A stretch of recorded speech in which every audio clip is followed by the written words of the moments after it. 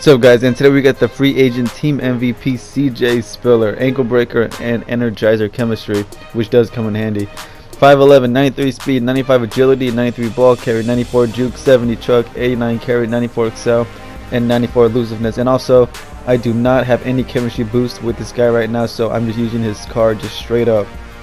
Also a 93 spin and a 73 stiff arm, so obviously not a power back.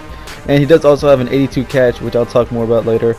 So of course, the first thing that I'm sure most of you guys have noticed with this card, if you've used them, is his speed. Man, the guy can definitely just hit the outside and just be gone.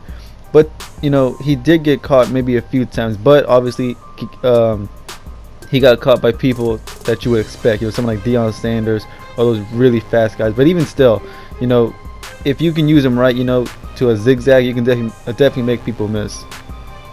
Now, like I said before, he does have 82 catch, and I assume because so many running backs have like 71, 72 catch that he would rarely drop the ball, if ever.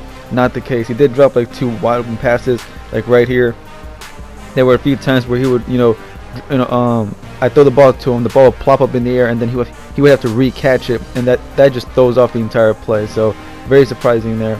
And as far as the hit sticks, he only took like 4 hit sticks, and he fumbled once, which is right here. So out of 4 hit sticks with 89 carry, 1 fumble, to me that sounds about right.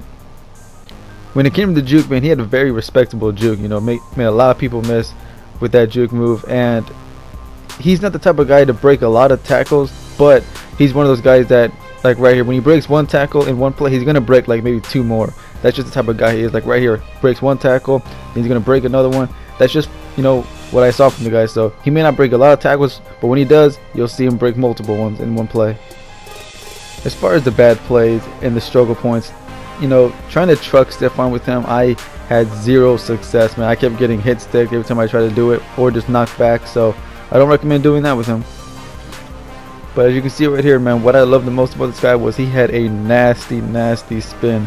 Even though his juke rating is higher than his spin rating, for whatever reason, man, that spin was definitely more successful than the juke. No disrespect to the juke. I mean, if you like to juke with him, you can definitely do it. I'm just saying, from what I could tell, it's a lot easier to spin with him than anything else.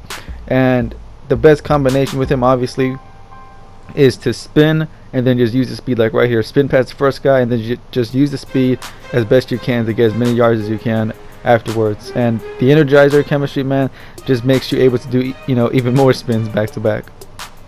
So that's gonna wrap this up, guys. And right now he goes for like 150, and when he first came out, I bought him for like 200,000.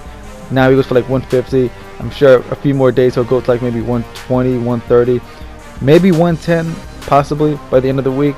So if you want to pick him up right now, I guess 150 is not terrible, but you might want to wait a few more days. You might get a better price. But anyways, guys, as far as my next review, it's going to be the Combine Will Fuller and the legend Nitschke on defense. And guys, I'll see you boys then. Thanks for watching. Peace.